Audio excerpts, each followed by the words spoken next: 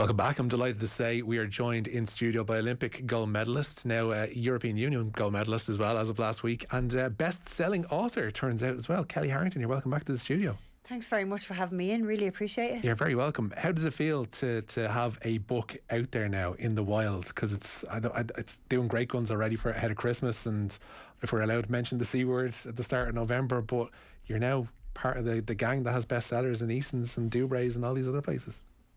It feels it's a strange feeling. I mean, anytime I've done interviews in the past, I'd be like, I can't tell you that, I'm saving it for the book, you know, like.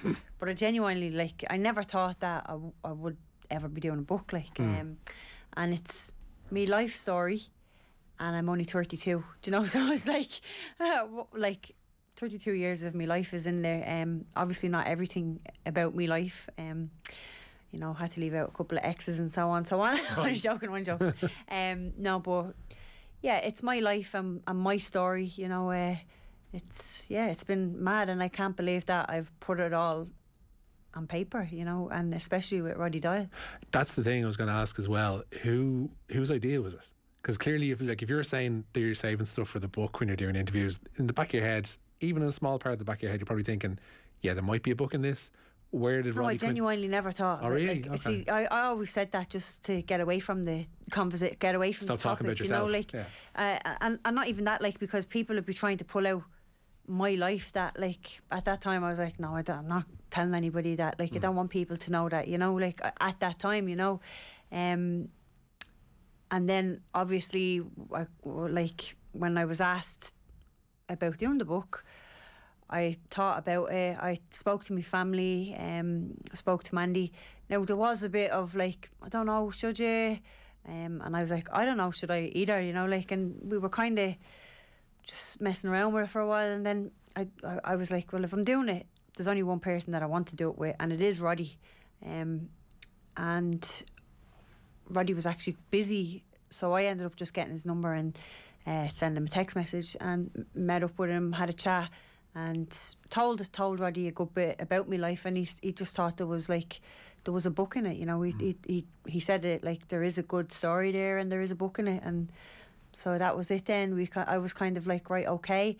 But then like, even before we sat down to have our first session, I was very, very nervous, in the sense I was like, is this a good thing? Like, you know, do I really want people to know my life story? Do I really want to get into the nitty and gritty? Because people judge you, you know, like, whatever you say, you're always going to have people saying something about that, you know, like, and the fact of the matter is, that's my life story. It is what it is, and everything in it is what has happened to me. And, you know, I didn't do this book to hurt anybody or anything like that, you know. It is my life story, and that's a part of my past. It is what has made me who I am today. What were those kind of sessions like? Because you know the way in say like in movies, they like film the first scene first and the last scene last. They kind of chop and change and move around a bit. Did you take it in a linear kind of way with Roddy, or was it, we'll talk about the Olympics, we'll go back and talk about how you started, we'll go and do this? What way did those kind of sessions go? Yeah, it was kind of a bit of everything at all different times, you know, and Roddy was piecing it together. And during those sessions and after the sessions, I was always like, how can you put that together, you know? How can you actually make a book out of that? Like, how? Because, like, there's not a hope in hell I would be able to. It'd be all scrambled, like, you know, like, and it was just crazy, because then, like, as we were getting closer to finishing up, like, he was just coming out with, like, so much, like, for me to read over, and I was like, whoa, I can't believe, like, that's mad how you actually, like, got my life story from everything that we've talked about and was able to, you know what I mean, like, put it all in the right pages. And was it really regimented? Like, was it like you sit down every Friday? Because I was talking to Roddy Collins about his book with Paul Howard, and they would have basically every Friday was squared off for them to sit down and chat through everything and take it down on tape, and then Paul would go away and write it up or whatever. Like, did you have a day, or was it? No, like, we were quite relaxed with it, you know. I'd either go to Roddy's office, or Roddy would call to my house, I could call to his house. It was very relaxed, and before we'd meet, like I could text and say, Roddy, you around on this day? And he'd say yeah, and I say, right, let's get a session in. Or he'd text me and say, you free on this day? And that's the way we worked it, you know, like, and it was like, we'll do 3 hours on Thursday, Kelly, like, and we'll have a break, we'll go for a coffee and a scone, like, or whatever in between, you know, like, so, because if you're there for 3 hours talking, like, it can get, takes it out of you. It does, literally, like, and I quite like therapy sessions as well, you know, like, you just, what you're missing was the couch, like, essentially, yeah. Did it feel like that in any sense, like, in a genuine sense? Did it feel like therapy in that you were, there'd be certain elements of your past that you were getting them out there to finally let them go, if you know what I mean?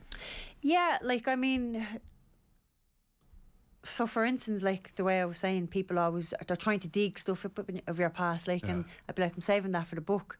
So talking about stuff like that kind of was like, oh, thank God I've got it off my chest, because now they're not going to keep asking me about it. You know what I mean? Like, it's out there now, like, and if anybody says that, and I'll say, just look at the book. Do you know what I mean? Like, you don't have to keep asking me these questions, you know, like, and I suppose it is like somewhat of a therapy session. You know, there was times when I did cry. I had a good cry, you know, but it's, I suppose that's anybody digging up the past that has a past is... Well, there's a lot of it as well, is very much a solo venture, and what comes through a lot of it is how, especially in the last, I'm going to say 6-7 years particularly, you became more focused, more driven, and a lot of that, especially if you're in a solo sport, is being inside of your own head a lot of the time and dealing with your own experiences, and not like you'd have Mandy, you'd have your family, but not necessarily a wider world would have kind of known about what you're going through, and you kind of have to internalise an awful lot of stuff during the course of training, during the course of tournaments, during the course of whatever, to actually let it out there as well. There's got to be a bit on the cathartic side. Yeah, like, I mean, when you're going through all that, especially in the last 7 years, there's the outside world don't see. They obviously don't know your past. They don't know what, like, they hear a little bit about it, you know, but they don't know to what extent. And sometimes the past does creep up, and you know, and like, you kind of end up taking stuff out then on your ones who do know everything about your past, you know, and it is hard and it is challenging, but I mean, I'm blessed with Mandy's, you know, and my family that they're very patient, and they know me, and they know exactly what way I am, what my reaction to things are, you know, like, and they can see what way I'm going to react before it even happens, you know. They do, like, that comes through in the book an awful lot, whether it's you saying you want to get into boxing and there was nobody really who went, do you really think you should be doing that? It was just, okay, that's what Kelly's doing, to even like coming out and them being all like, do you think we're thick or something, like, and we didn't spot that. I want to take you back to actually starting out, because a lot of people are going to be really interested in that, to think how an Olympic gold medalist actually got their start. Most boxing people, as you point out in the book, would have family, would have some kind of background, would have, you know, somebody who's gotten them into it. It just seems like this kind of landed in your lap, or you landed in boxing's lap, or like, and through Joey O'Brien and getting into Corinthians, you got your start there. What was the spark for you that went, I want to be a boxer? Or at least I want to train in boxing, because those are, I guess, two different things. Yeah, growing up, obviously I went down the wrong path. That's what the whole book is about. But I suppose as well, when we were at home with my three brothers, we'd all be killing each other, you know. Well, mainly me and my older brother, and we just used to have fights, like, and my dad be like, leave them off, like, you know, let them at it. My mum be saying, Christy, stop them, they're going to kill each other, and he'd be like, no, they'll stop now in a minute, they'll get tired, you know, like. And I suppose, like, I always I enjoyed that, like, and I know that sounds crazy, but I did enjoy that, like, because we never hurt, do you know what I mean? We'd never, like, it was more like more than, like, we're never boxing the head off each other, but more so like woollying each other around the floor, like wrestling and pulling each other and pushing each other, you know, that kind of energy. stuff. Like, yeah, exactly, yeah. And I knew that's what I knew I was kind of good at it, you know. So I suppose then, obviously seeing Joey all the time, because I was hanging around in the flats and I knew he was a boxing coach, and then seeing people from around the community going to the club with their gear bags on their shoulders and stuff, I just thought, like, you know what, like, that might be something that I would like to try. And then obviously Katie as well, like, she was, you know, she was flying the flag then as well, so I seen that she was doing it, and then I was thinking, you know, I like doing this at home. My brother like having the mad scraps and stuff. Like, let's try. Let's see, can we get into the club, and if Katie can do it, then we can. Why can't I? You know. Exactly. Yeah. It took a while to kind of, like you mentioned in the book, like getting carded fights and working your way up to all that kind of stuff, and it did take you a while before you actually got your focus, I guess. In 2012 was a factor in that, and seeing Katie win the gold medal in London, certainly, and there are other kind of things around that too, and thinking that you can compete with those people that she's competing with and stuff like that. Yeah, of course. Like, and so I've been following her for absolute, like, forever, basically. You know, and I watched her in London. Now, I'd never thought of the Olympics at this stage. You know what I mean? Like, because like, she was the inspiration, the role model, and I never thought I'd ever be anywhere near that level. Do you know? Like, I was like, oh, Olympics, Jeannie Mac, like, could never get there. Like, but what she's doing is brilliant. You know, like, and then 2016, I was out in the World Championships with Katie, and I had been away with Katie also before that. But 2016 we were out there, and I had won a medal, and so Katie won a medal, and it was great, you know. And we come home, and she had qualified for Rio Olympics, and when we come home there was a training camp on, and I had sparred with Estelle Mosley, who was she actually won the World Championships in 2016, and she qualified also for the Olympics. So she come over, and I'd had I had a training camp, so I was her sparring partner before the Rio Olympics, and I'd watched the Olympics, the Rio Olympics. I'd been following them. I was supporting Katie all the way, you know, and then Mosley went on and won gold out there, and I was thinking, I've been sparring with her, like, and it's actually, like, it's been a close enough spar. Like, I was able to hold my own with her. Not saying that, like, I was beating her in sparring by any way, shape or form, but I was holding my own with her, you know. And I just started to think, you know what, like, maybe now is the time for me to drop down to the Olympic weight and see if it goes, if I can qualify for the next Olympics, you know. But I didn't, like, it wasn't like I set out like, oh, I'm gonna go to the Olympics and this is my dream. That wasn't the case, you know. Like, it was just literally like a kind of a moment where I'm like, I might actually be all right at this. Let's give it a bash, like, and let's just go in, like. And I grew a little bit of confidence then from 2016 on, like, and that's the way it's kind of just happened. Like, my confidence just kept growing, and then ever since that, I'm just like, you know what, I know I am good enough to be up there with the best in the world, and if I'm beat, I'm gonna get beat by one of the best. Do you know, like, and that's the way I look at it. That, you know? kind of threads throughout the book, whereby you're talking about certain opponents and you're thinking, oh Jesus, I'm going up against this one, or gee, like, she's able to do this, she's able to do that, whereas it morphs into, well, she has to go up against me, and like, she has to face me, and I have enough confidence and, you know, I'm sure about my own abilities that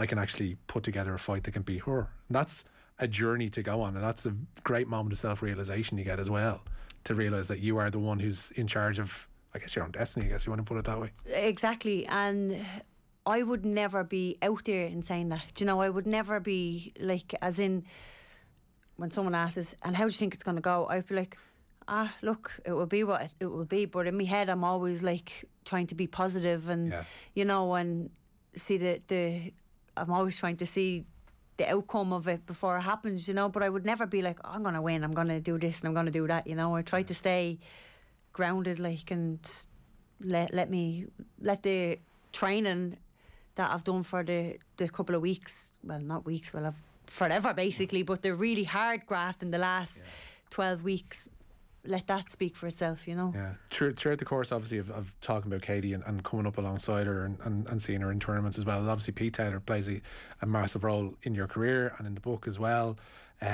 You were critical of certain aspects of his coaching methods and how he would have treated other boxers other than Katie in the book. He's shot back on social media in the last 24 hours or so. Have you seen any of that stuff since, or do you take much notice? I haven't seen any of the stuff, that's being honest with you, but Right. people have asked me, have I seen any of Right. it? And I haven't seen any of it, and I don't really need to look at it, because at the end of the day, my journey is my journey, do you know, like, and that is my experience, and that is it's my book, it's my life, and it is what it is, do you know. I've never set out to cause any upset to anybody, do you know, or upset anybody. Like, I mean, it's in the book. I've say it in the book about Katie. I'd say about how I wouldn't challenge her, like how I never had the confidence. I'm saying it now, how I never had the confidence. You know, I have confidence now because of what I have achieved, because of my training, because I stepped up and I was like, right, let's see, you know. But, and I also, like, it is what it is. Do you know what I mean? That's my experience. I don't have anything else to say about it, you know. And what I will say is, though, that Katie Taylor is a fantastic athlete, a really great role model to anybody, man, woman, child. It doesn't matter to me, you know what I mean? And I've never ever had any bad feelings towards Katie. Like, she's been my role model. How could you, like, you know? That, apart from a moment of like tension where she's cheering on somebody else in the elites, I think it was like, yeah, that's it. Like, but that's like, that's a micro snapshot of. But that's my role model. You know, that for me, it's like, oh my God, like, my role model's in someone else's corner. Like, I like, that's like a heartbreaking moment for me. Do you know what I mean? At that stage, because literally, like, all the pictures of my whole bedroom now. Now it sounds really weird, but like, she's my role model. Like, she's like, people have pictures of David Beckham and Cristiano Ronaldo on the wall. Do you know what I mean? Like, she was my role model growing up, and then next of all, she's in Alana's corner cheering for her. I was like, oh my God, do you know what I mean? Like, you're my role model, like, not hers, you know. But I've always thought Katie is great, you know. Yeah. Would you have her any dad, Katie's father, and Katie to me are two different people, and like, it doesn't, like, would you have any interest in reaching out to him to try and, not necessarily settle the wrong word, but to clear things up? I think probably would be the best way of putting it. To Pete. To Pete? Oh no, absolutely not. Like, I don't have anything. Like, there is nothing to clear up. Do you know what I mean? Like, I know what I know, and he knows what he knows, and all the people in the boxing world know what they know, and it is what it is. Do you know what I mean? It's my story is my story, and I've like, I don't have anything more to say about it. Like, it's just, it is what it is. I am where I am, and Katie's where Katie is, and Pete's where Pete is, you know, like. And one of the great stories in the book is, like, as you become more serious about what you're doing and wanting to qualify for the 2020 Olympics, there's this thing of kind of almost shedding bad habits. So whether it's like trying to make weight in certain ways, or if it's trying to train in certain ways, but also dropping the alcohol was another thing. That came from an incident really in the Europeans, I think it was in Bulgaria as well, was it? Yeah. Whereby you'd gone out earlier than expected, and you were told, listen, when we're here to work, we're here to fight, we're here to, you're not here to party. But there was an incident where essentially you kind of, one drink led to another. Yeah, well, that was it. It was just me and another girl, and there was no one even knew about it. Do you know what I mean? So that was grand. No one knew until the book came out. But yeah, I felt like I had a harsh decision out there, you know. Yeah. And that was that was the last time then that I drank, because I got an awful fright. So it was probably a blessing in disguise. And then after that, then yeah, I haven't. What was the fright?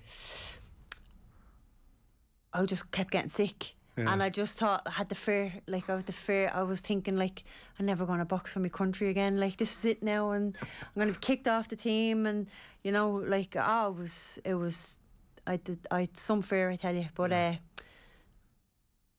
so no one knew, because I was in bed now for, I think, 10 to 12, like, but I was getting sick all night, like, and I just thought, like, that's it, I'm never going to be able to box again. You thought you were going to be called for a rematch as well? Yeah, because it was, the fight probably should have went my way, you know, and I could hear the coaches then outside the door saying, we want the rematch. And I was like, oh my God, that's it. Like, I'm never, that's me done. Like, I've let my country down. And I genuinely felt like I had let my country down. I was like, I let my country down. I'm going to have to go and fight. And I'm not able for it, you know, like.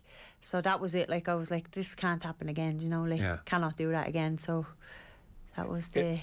It all leads forward, obviously, to you progressing and kind of going from silver medals to gold medals in Worlds and Europeans and stuff, and then on to the Olympics. I think you're one of the few people who was probably a little bit glad that COVID in a way came along when it did in terms of timing, because it almost suited you to kick things down the roads. 6 months would have been ideal, I guess, but a year and a bit is what it turned out to be. But it kind of came along at the right time, that first lockdown for yourself. Yeah, well, I broke my hand twice in 2019, so I definitely wasn't ready. And well, I don't know, probably was ready. I don't know, like, but I in my head, I think everything happens for a reason, you know. And I just think the fact that I had 2 thumb breaks in 2019, 2020 probably wouldn't have been ideal to go back out, you know, because I went back out too quick in 2019, and that's how I redone it again. I think I had 2 or 3 fights or something and redone it, like, so just didn't feel right. It didn't feel right, and it was only getting stronger in 2020, you know, like, it wasn't strong, it wasn't strengthened up or anything, but it was only building back up. So to have that period of time to train and to get back into sparring and stuff was ideal. Like, did you feel it almost gave you an extra time to focus ahead of the Olympics, setting the injury aside, but not getting caught up in the tumult of everything that leads towards an Olympic Games, to give it a little bit of time to breathe before you actually go there? See, you asked me that question, right, but I don't really know what happens in the run up to an Olympic Games, you know, so I it's not like I could say yeah I did, because I'd never been trying to get to Olympic Games before, so I don't know what that would have been like or anything, you know. But it was very like, there wasn't a whole lot going on, like, you know. It was quiet enough because obviously COVID and all the restrictions, and training camps were tests everywhere here and there, like. But you went to go back working in Vincent's during that time as well. Yeah, I went back. I mean, had to do something, you know, like, couldn't be sitting at home twiddling my thumbs, like. And I enjoyed it, like, I loved it. I became the European gold medalist for shadow boxing while I was there. How does that even, like, what's I know it was crazy. The EUBC, the European Boxing Council put out a challenge, and it was the European shadow boxing, because obviously there was nothing going on, you know, like, so they were like, we have to fill time, you know, so so they ran a shadow boxing challenge, and me being me, I was like, oh, let's do this. And while I was in work, I was like, right, come on, and we do something like for the crack, like. And I just got the women in work going around with like a card saying round 1, and someone with the milk jug going ding ding, and then I come in and take off my work coat and start shadow boxing, and they're like, go on, Kelly, box the head off that shadow. But you've never had like dull career choices, put it that way, like between working in Vincent's and before that, like deciding you wanted to go into the army originally and doing like the training up in Gormanstown and stuff like that, like now when I say, like, it was only 4 months, it was short lived, but it was like, it was exciting. It was part of me growing up, you know, like, it was a part, like, all my life, my whole story is a part of like decisions that I make, is like, like, it's, you know, I enjoyed it. Like, well, I didn't enjoy it too much, to be honest, but like no, when you're going to want to leave. Yeah. That was an experience, like a crazy experience. Yeah, because it sounds rough, because people kind of think, like the Irish Army, what will they do? But like you're probably the first person I've sat opposite who knows how to handle and clean a machine gun. Yeah. Well, I wouldn't be able to now, to be honest with you, like, but I did. Maybe I probably didn't know how to do it either when I was there, like. But no, it was a very, very different world to what I'm living now, that's for sure. There is some kind of parallels to it though, when you think about the level of, when you're doing the tic-tac training with Zor or whatever, and you're having to do certain routines and all that kind of stuff, and reacting to certain punches, there is an element of the regimental and being asked to follow advice and follow instructions from your drill sergeant or whatever. Like, there is a bit of a parallel there, I guess. It's I suppose, like, even just for from boxing in general, like the discipline side of it. Like, well, I went in there when I literally only went 18, so I was only gone 18 when I was in there. So I'd been like, I'd wanted to go into the army since I think I was 14 or something like that, you know, for the discipline. Okay. Yeah, literally, like, and I wanted to train, like, but I didn't realise how hard the training was going to be, you know, like, that was a smack of reality when I got in, and then it was, look, would I be able for the training now? Absolutely. Like, would I be able for someone screaming in my face now? Probably not. Like, but it was that's what I wanted. You know, I wanted to join the army for the discipline. And again, like, I wanted to get in when I was 14, and obviously I was going down that pathway, and that was like, I was like, army, boxing, like, you know, these are two things that can definitely change my life. Like, course, you know, like, and that's what I wanted in the army, and I just couldn't hack it, so I got my jacket and left. Yeah, listen, leaving the army has probably been boxing's game and everyone else's game from that point onwards. I want to talk about some of the coaches that you worked with as well, because you've been fierce lucky with, like, the likes of Billy Walsh, who's been in charge of high performance, morphing into Bernard, and we touched on Zor there.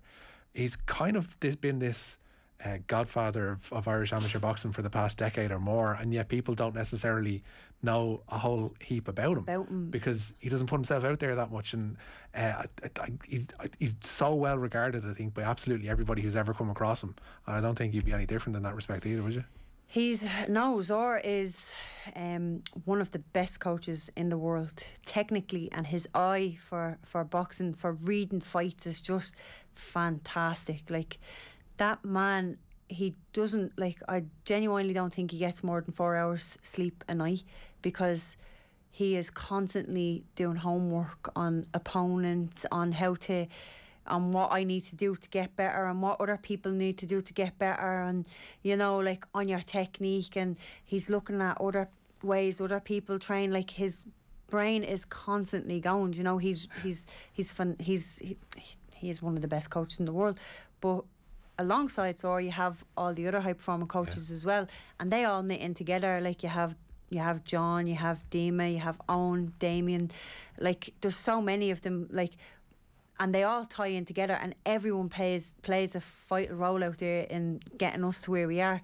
But it does start from grassroots, you know, so you don't just rock up there and they make the perfect boxer, you know. Like, it starts from grassroots, like, from volunteer coaches that aren't getting paid a cent to take on a 13 or 14-year-old Kellie Harrington and give them all their time, while they also work a full-time job and have a wife and kids at home, you know. Like, this is true of, I guess, a lot of sports in this country, but I think it's highlighted from the fact that boxing is so successful on the international stage for Ireland. Converse to that, it doesn't seem to get looked after to the same degree that it looks after the country, if you know what I mean. So you've got you and sundry others going off and winning medals almost as routine at this stage. I know you wouldn't regard it as such, but it almost becomes like that. And it has been the case for a decade and a half or more, whereby an Olympic Games comes around and we're almost expected to win a medal or two or possibly three from a Games. And then if you don't, then everyone's like, they're bleeding awful. No, it's not that. It's more a case of, like, I don't think that we've heard it before in other sports, that the money for coaching especially isn't there and isn't what it should be, commensurate to how the sport performs on the international stage. Would you think that's fair to say? Yeah, I do think it is fair to say. I mean, just the whole, like, even, like, boxing just doesn't get the coverage that it should get either, you know. It's right across the board, you know, and the money's just not there. Like, they need to invest in more money. Like, sport is great, all sports is great, but look at all the medals that's come home this year, like, from boxing alone, and last year from the Olympics, you know. Like, we've two world champions this year, Amy Broadhurst and Lisa O'Rourke, 7 of us then out in the Europeans bringing home medals, and out of a team of 10, and 10, like, the other 3 girls were exceptionally brilliant out there, you know, and just pipped, like, at the seams for medals, like, and then you have the men's team as well, like, who they've done well in the Europeans this year. And then they just had a multi-nations just literally before we went out to the Worlds, and they brought back a gold medal. Young Sean Murray did, like, and the other lads as well. I can't remember what medals now. My brain's gone mush, but there's too many of them. There is, like, and it is like that is boxing, you know, like, and there is no airs or graces about anybody. You just get in and you just get it done. And we're out there. We're based now out in Abbottstown, Tuesday to Friday, 2 sessions a day. Yeah. Grueling sessions, like, they are grueling, like, and then you're training in your own club as well on the Monday and possibly the Saturday, you know. And but even if you didn't go on to be a high performance boxer, like, even if you look at what it did for Kellie Harrington, who was growing up in Portland Row and whose life was, you know, a little bit going askew, she decided to turn to boxing and it completely righted her path. And that is true for God knows how many others as well. And yet still you hear stories of, you know, rings that are being barely held together, of changing facilities that aren't what they should be, and these are basic things that they should be able to get right. And that's what people need to think of. And do you know what? Like, I'm glad you said that, because I couldn't think of it. Like, so that's exactly the way, and that's what like the Minister for Sport Ireland, all the local councils and TDs need to be looking at. You know, like, you're right. We bring in the medals, it's great. But you're spot on with what you said. It is all the Kellie Harringtons that it's helped out, you know, all the Eric Donovans, all, you know, like, that's exactly what it is, like. And all the money in the world couldn't, you know, if you could save a couple of kids from that, like, isn't that just fantastic? Like, and that's what needs to be happening. The facilities in a lot of clubs are absolutely terrible, you know, really terrible, like, and these coaches are trying their best. You know, not necessarily everyone's going to win even a Dublin Leagues, but they're still taking kids in and they're still trying their best to give them a second chance at life, not just boxing, like at life, you know. And you've hit the nail on the head, and glad, thanks for saying that. At the other end of the scale, you do have Olympic Games, and you're obviously going to hopefully prepare for another one in 2 years time, a year and a half, a year and a bit's time. Close enough. Yeah, it's like, whew. Well, look at losing track. That one being delayed a year has completely thrown me off. But anyway, how do you reflect on Tokyo now from this vantage point? It's been incredible, you know. It's been great. People say, how does it feel to be an Olympic champion? And I'm like, it feels the same as every other day, you know. Like, I don't know what I'm supposed to feel, really, you know. Like, you're supposed to be about 20 feet tall and have a gold medal, you know, like you're wearing it all the time. Like, it's gas. People say, have you got your medal on it? And you're like, no, I just left it at home. I didn't bring it with me today, you know. Like, the shops, you never pay for anything. But no, it's been a great year.